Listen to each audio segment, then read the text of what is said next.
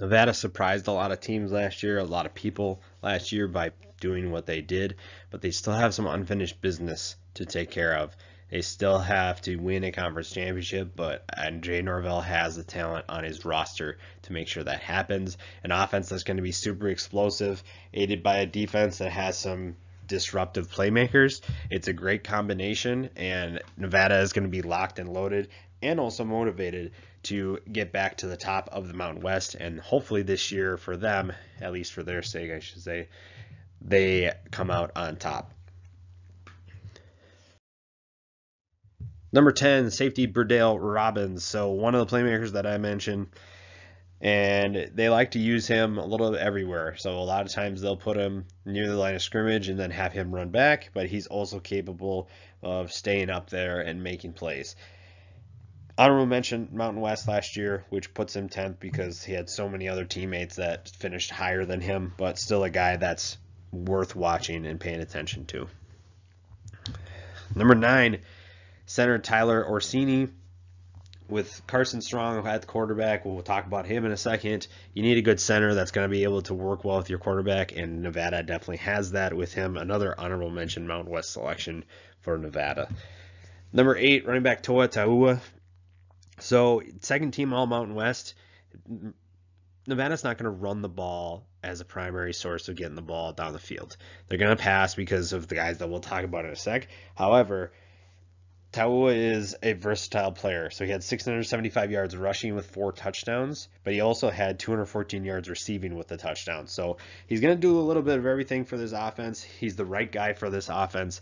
He may not rush for 1,000 yards, but he could have accumulation of 1,000 yards between rushing and receiving.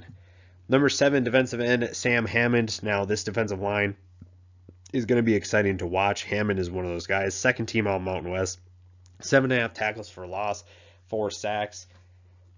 A guy that's going to be disruptive around the edge, and the guy that is lined up near him on the inside that we'll talk about here is going to do similar things. Defensive tackle Dom Peterson, another second team All Mountain West selection. Definition of a playmaker, 32.5 tackles for loss, 16.5 sacks for his career.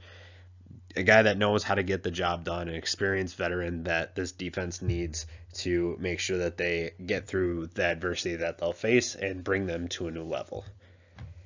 Number 5, offensive tackle Aaron Frost, a guy who is definitely going to finish plays. He lives for pancakes, so if you're not playing through the whistle, you're going to get planted on the ground for sure. Second team Mountain West selection, and you really can't give a 50% effort. You have to give 100%. Sometimes that's not even enough because he's still going to plant you on the ground, but a guy who sets the tone for this offensive line and a guy that people in the NFL circles are already starting to notice. Number 4, linebacker Lawson Hall, another second team Mountain West selection, 65 tackles last year, 8.5 for loss.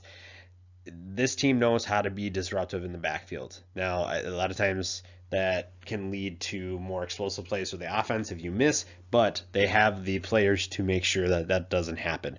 I think the biggest reason why Nevada will be back near the top of the Mountain West is because they have so many guys that are that important to both sides of the ball returning, and Lawson Hall is just another guy that's going to be one of those players for Nevada this year. Number 3, we talked about the passing attack, and Cole Turner is one of the most underrated tight ends in the country, a guy who's just starting to get some recognition. First team All Mountain West last year with 605 touchdowns or yards and 9 touchdowns. With the guy that's in front of him, and even now that they get Elijah Cooks back as well at wide receiver, it's going to be tough for him to get as many catches as he wants, but Nevada knows that he can go up and get a 50-50 ball. They know that he can make guys miss in terms of trying to get the football when the ball's coming his way. A very big receiver or tight end, pass catcher, whatever you want to call him. He's just a great fit for this offense, and a guy, because he didn't have the production of Cooks in 2019 or the next guy that we'll talk about last year, he doesn't get as much recognition because they talk about those guys, but Cole Turner is a guy that you definitely need to pay attention to in 2021. The guy that I was talking about, wide receiver Romeo Doubs, First team All Mountain West last year with 1,000 yards and 9 touchdowns. Just a playmaker after the catch. Just get him the ball, let him do work. A lot of times Carson Strong doesn't have to do a ton because he just has to get the ball in his hands, and he's arguably the best receiver in the group of 5, and he definitely makes a case for best receiver in all of college football. Now, we've been talking about Carson Strong, so let's give him some recognition. He was Mountain West Offensive Player of the Year last year, first team All Mountain West. He took a huge step last year, 2,800 yards, 27 touchdowns to just 4 picks. If he can repeat that in a full season and get the Wolfpack back to the conference championship and win it, that will be a huge step for him. It'd be a huge step for Nevada's program. A guy who's really getting a lot more love from the NFL circles, the analysts and the scouts. They like what his arm talent is. They like what he can do as a passer. And with the talent that he has returning, there's no reason why he can't have an even better year in 2021.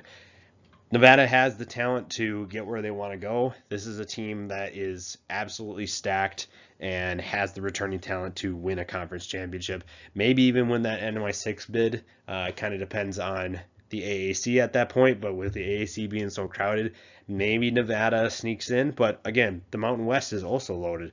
San Jose State's going to be good. Boise State will be better, and they'll be a contender. Fresno State could be sneaky. There's a lot of teams in the Mountain West, so they can't just expect that they're going to be a walk in the park. Their schedule is not going to be super easy, including their non-conference schedule, which features games against Cal and Kansas State. Not any world beaters by any means, but it's definitely not going to be an easy, perfect season. But if they do go perfect, if they go undefeated, then there's no reason why they shouldn't be in that conversation for the NY6.